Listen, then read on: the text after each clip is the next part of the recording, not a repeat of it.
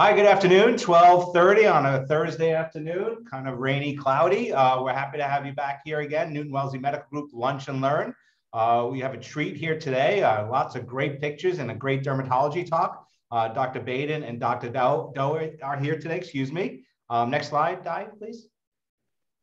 Oh, sorry. That's okay.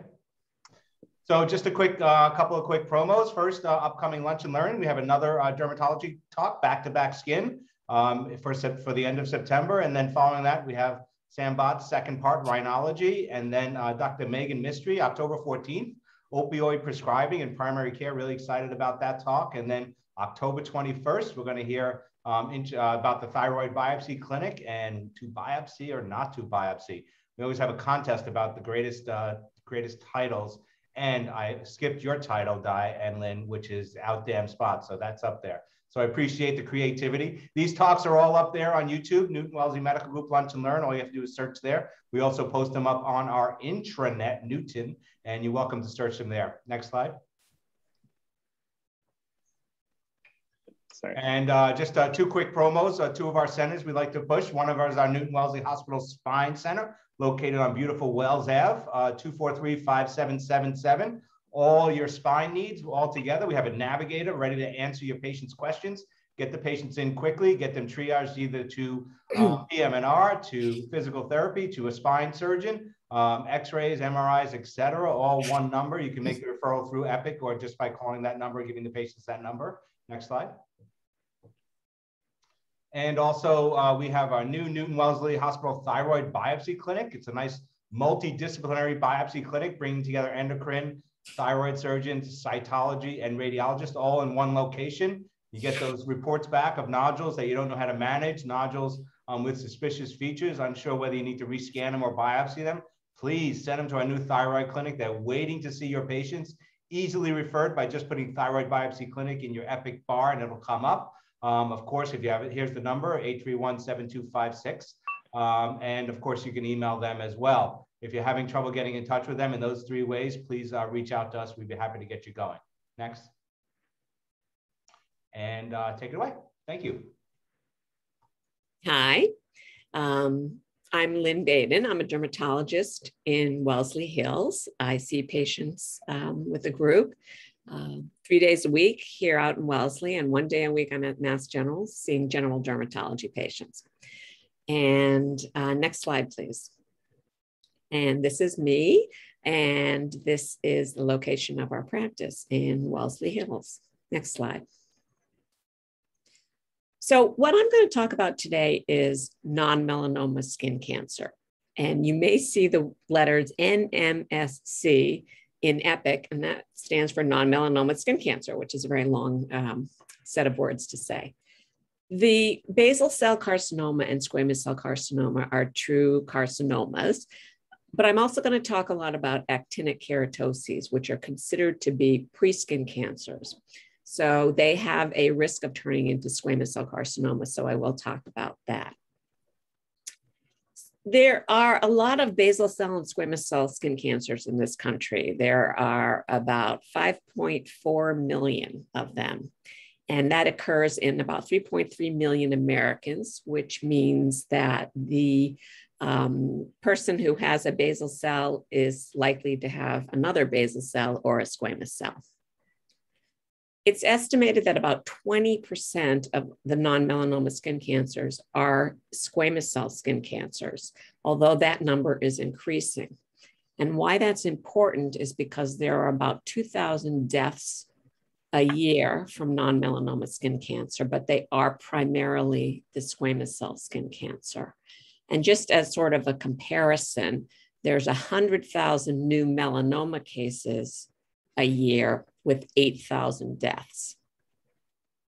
Now, when we use the term non-melanoma skin cancer, we generally are referring to basal cell and squamous cell.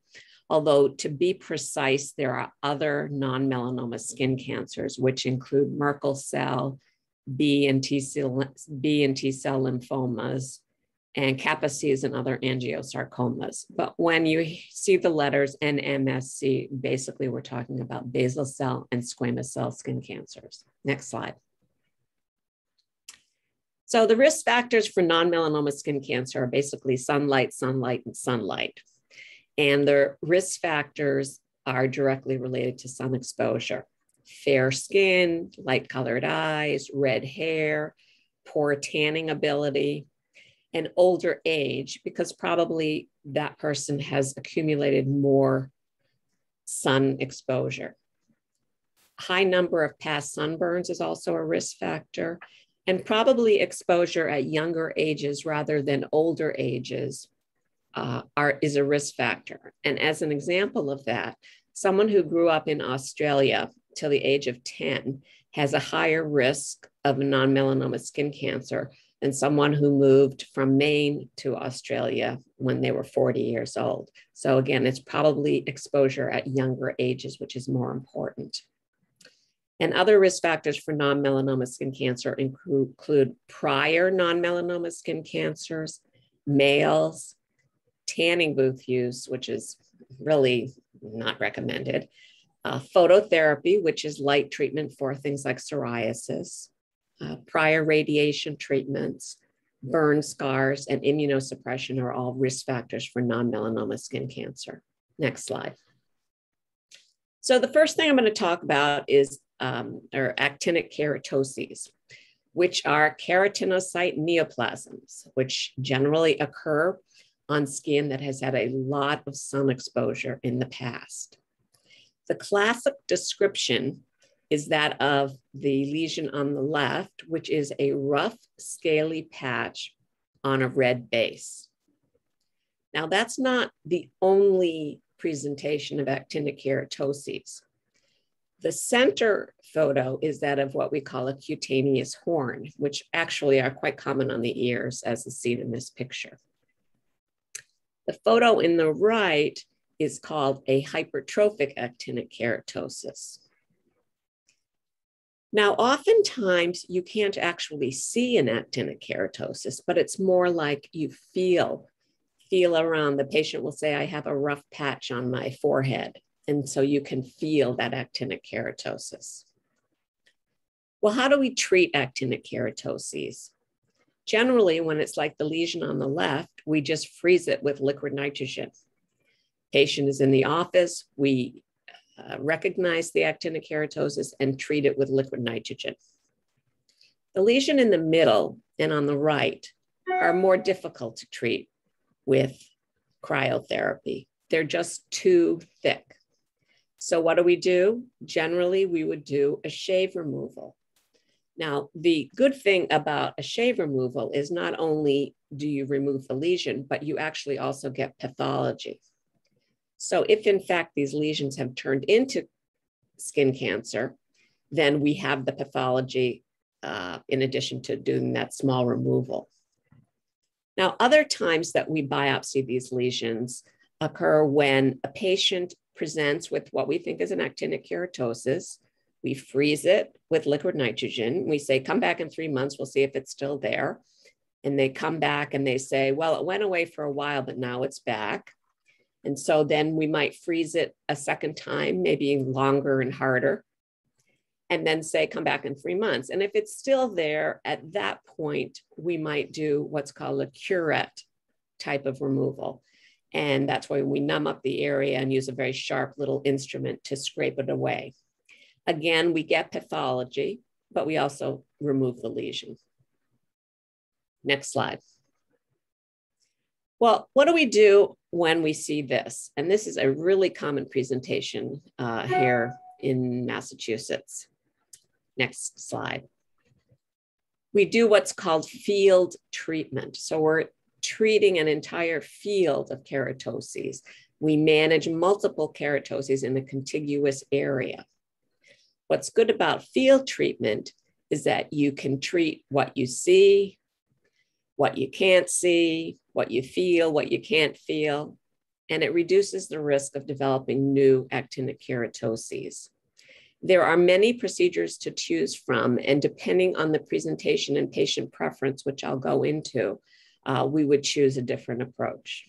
Next slide. These are typical examples of what we treat for field treatment. We would treat the nose and the cheeks in this woman, and the temple in this gentleman. Next slide. The common treatments, field treatments for actinic keratoses include the use of 5-fluorouracil cream, 5-FU, topical imiquimod, which is the same imiquimod we use to treat genital warts, and something called photodynamic therapy. And again, the choice is commonly due to patient preference. Next slide. Topical 5-FU or imiquimod creates significant inflammatory responses during the treatment time and then take a few weeks to improve after you stop the treatment.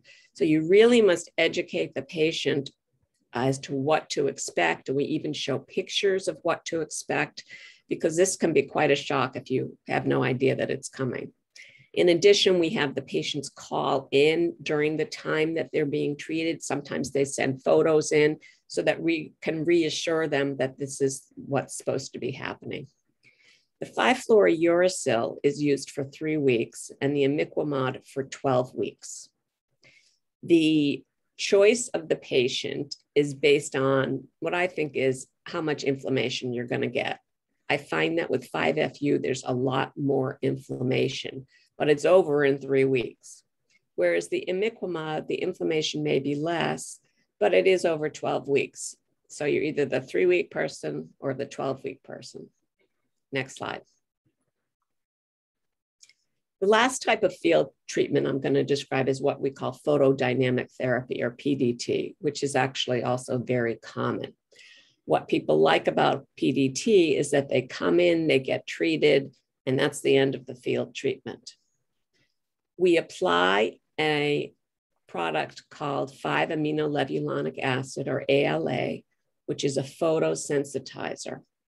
This ALA is selectively taken up by the more rapidly dividing cells, so the actinic keratoses, ones that you can see and ones that you can't yet see because they haven't quite come out yet. Then we use light to activate this ALA, and that results in oxygen species that destroy the actinic keratoses. A common protocol is that someone comes in, we apply the acid, and they sit there for an hour waiting, and then we apply this, we expose them to a blue light for 16 minutes and some odd seconds. And it can be very painful for some people. So protocols have sort of changed over time and to try to decrease the pain. And the patient will have scaling and crusting for several days to a week. And photoprotection is necessary for 48 hours because the photosensitizer will last that long. Next slide.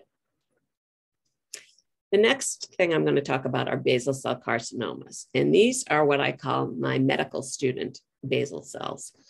Typically a pearly papule with telangiectasia throughout. So these are typical basal cell carcinoma. Next page, next slide. These are other examples of common basal cell carcinoma. The one on the left and the right lower are what we call pigmented basal cell carcinomas. So sometimes they're difficult to differentiate a basal cell from a melanoma. The center basal cell is called a morpheaform basal cell, or scar-like. Sometimes it's very difficult to define where the lesion begins and where it ends, and these can go quite deep. And then we have a basal cell in the right upper corner, which is a depressed plaque. Next slide. Basal cell carcinoma is the most common human cancer worldwide, and it's seen in approximately 2 million Americans each year. The incidence continues to increase yearly. And one of the issues with the basal cell carcinoma is that it is very costly for this healthcare system. There are many different treatments for basal cell carcinoma, but it's just basically the huge number of these lesions that causes such a cost. Next slide. Basal cell carcinomas are divided into whether they're low versus high risk, and that's based on location, size, whether you can see where the borders are, primary versus recurrent disease, the histology, and host factors. Next slide. The low-risk basal cell carcinoma is what we commonly treat in all the dermatology practices. We generally excise them. And the pros of doing that is that you get pathology of the margins until you know whether or not the lesion has been removed. The other treatment that we use is called electrodesiccation and curettage. And what that is where we scrape at the lesion and then burn the base or electrodesiccate the base. And we repeat that 3 times, and that's considered to be a treatment. That is supposedly the same recurrence rate as a true excision. However, in my experience, I find that there is a higher recurrence rate with the electrodesiccation and curettage. People choose their method of treatment based on several factors, but one is healing time. The excision, you come in, you have the treatment, you come back again in 2 weeks and the sutures are removed. Some people don't want to bother with coming back in 2 weeks. And so they can do electrodesiccation and curettage because it's a one-shot deal. You come in, you get treated. However, the healing takes about a month. So you have to take care of it for a month. And some people would prefer just to come in and get an excision and come back 2 weeks later to get the stitches out. And that would be the end of it. In addition, the electrodesiccation and curettage can leave some very unsightly white scars. So generally we use that on the back or sometimes on the legs. And high-risk basal cells, what Dr. Doe will be talking about, which is Mohs micrographic surgery. Next slide. The final thing that I'm going to talk about are squamous cell carcinomas. Now, traditionally, it's been thought that among the non-melanoma skin cancer, 20% of them are squamous cell. Although, again, that's incidence is approaching that of basal cell. It's thought that an actinic keratosis has a 0.1 to 20% chance of converting to a squamous cell carcinoma. So clearly that's a very wide range. So it's not clear what the true incidence of actinic keratoses converting to squamous cell carcinoma is. Just to put it into context, the mortality rate of squamous cell carcinoma approximates that of renal and oropharyngeal carcinoma and melanoma in the Sunbelt of this country. So it definitely has a mortality rate associated with it. And again, risk factors include exposure to sunlight, light skin, age, male sex, immunosuppression, and human papillomavirus. I just want to say that although squamous cell and basal cell carcinomas are more common in light-skinned individuals, they are definitely seen in darker skin tones. And we often see patients from Central or South America who have the basal cell or the squamous cell carcinoma. So you still have to think about it in the non-white individuals. Next. So squamous cell carcinomas definitely have a higher recurrence rate and certainly a greater metastatic potential than basal cell carcinomas. And histopathology is key. When we're biopsying something that we think is a basal cell skin cancer, we could do a shave, we could do a curette, because we're not really worried about how deep the lesion goes. With squamous cell carcinoma, we are very much dependent on the pathology. So we do a punch biopsy, which gets us deeper. You can see perineural involvement, which then suggests a higher metastatic and recurrence rate. So with the squamous cell carcinoma, we do prefer a punch biopsy. Greater size and location on the lip have higher metastatic rates. Immunosuppression, solid organ transplant patients are definitely at higher risk of squamous cell carcinoma, and they're very common. I just wanted to point out that there is a TNM description of squamous cell carcinoma, so you definitely see metastatic disease and local nodal involvement. Next. So these are some pictures of things that I have biopsied and what the final answer is. On the left, I was convinced that this lesion was going to be a squamous cell carcinoma. I knew it was going to be one, and it turned out to be a hypertrophic actinic keratosis. So you can't always tell just by looking. The lesion on the right, I thought was going to be a hypertrophic actinic keratosis, and it turned out to be a squamous cell carcinoma in situ. Next slide.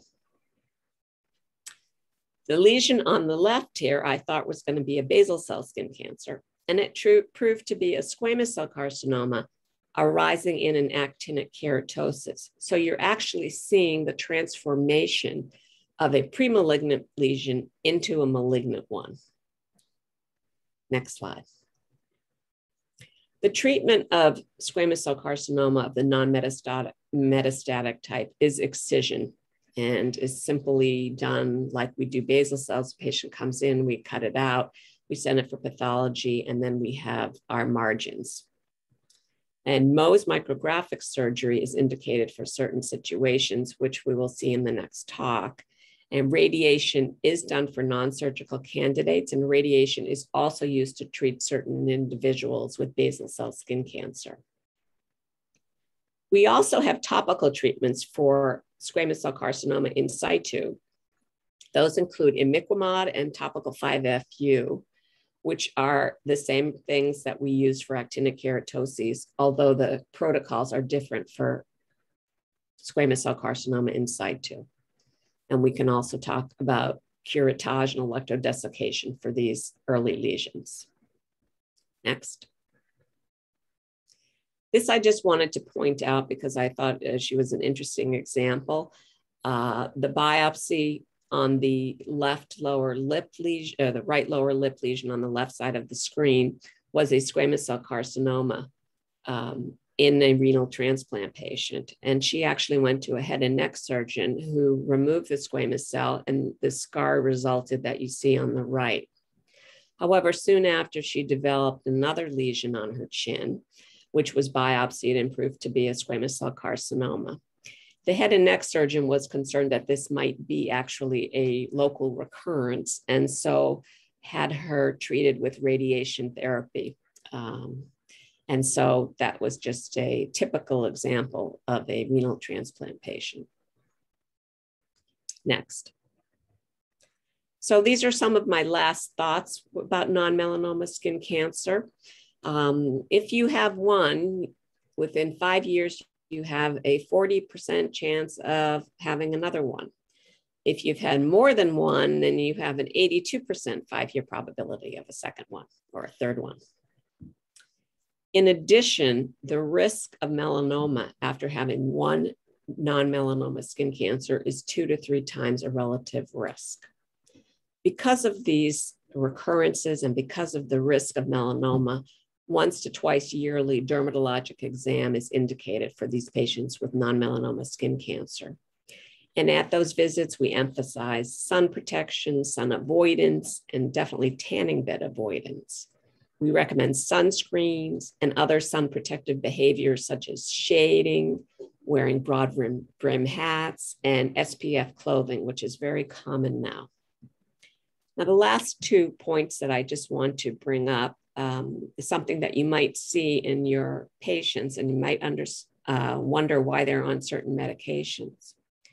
Well, in organ transplant patients with a history of non-melanoma skin cancer, you can reduce the incidence of further squamous cell skin cancer with the use of acitretin, which is a vitamin A analog. It does have many side effects associated with it, but it's also commonly used. And then in our non-immunosuppressed population, we are putting patients on oral nicotinamide because it's thought that it may reduce the risk for subsequent non-melanoma skin cancer in these patients. And with that, I'm going to turn it over to Dr. Doe to talk about Mohs micrographic surgery. Thank you, Lynn. First of all, I want to thank you all for your attention today and the opportunity to speak to you about Mohs surgery. I am a Mohs surgeon at the Newton-Wellesley Dermatology Associates, and We are located about 4 minutes away from Newton-Wellesley Hospital, right across Route 95. I want to give a shout out to some of my colleagues in the practice, some of whom you may know. And in terms of referrals, we're happy to take referrals via Epic, email, fax, or phone. Epic is probably the easiest thing for us. I have no disclosures to report today, and so I'll dig into it. So what is Mohs surgery? First of all, it's not an abbreviation. It's named after Dr. Frederick Mohs, who developed the technique in the 1940s and 50s. It's a technique in which we can examine intraoperatively the entire surgical margin using frozen sections. And by examining the margins, I can see where the skin cancer still remains in the patient, target further excision in that area, and in a sequential fashion, remove the skin cancer. That allows me to offer the highest cure rate while sparing healthy tissue. So I thought I'd walk you through a typical Mohs case. So here the tumor is identified and curetted. Then I'll cut around the tumor with very narrow margins using a beveled margin. I put some nicks in there so I can keep track of which edge is which. And the whole goal is to remove the skin cancer in this saucer-shaped piece of tissue. The deep margin is freed up with some scissors, and then it's brought to the lab. In the lab, what we'll do is we'll carefully divide the tissue and then ink the margins. And the inking is important to keep track of the edges. A map is created so we know where things are. This is an example of the frozen sections that basically the tissue is pushed down so that all of the epidermis is pushed down towards the outside and all the deep margins pushed down onto a flat surface so that we're essentially compressing the surgical margin, the true surgical margin, into a flat plane, which is then cut with a microtome.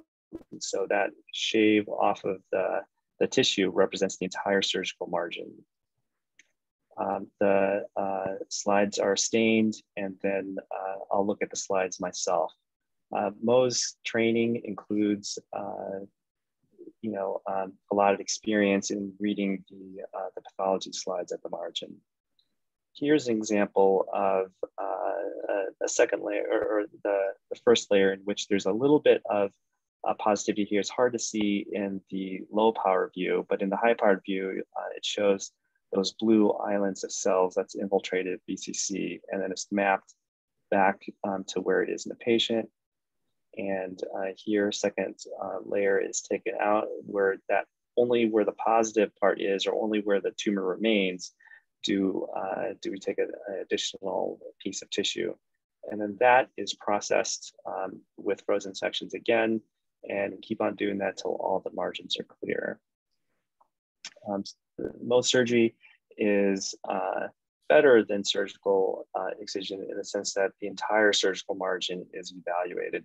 In your typical elliptical excision, the specimen, when it's sent to pathology, is bread loafed down the long axis of the ellipse, and only selected slices are examined. For example, in piece number 2, that would be called negative, or the margins are free. But you can see in section B, in between the slices 1 and 2, you can still have missed cancer that's at the actual margin. And if you look at the pathology report, they'll often say, negative in the sections examined. So what are the advantages of Mohs surgery? Basically, your high cure rate, and it's 97 to 99% for primary tumors, 94% for recurrent tumors. And it compares very favorably versus standard excision, destruction, and radiation.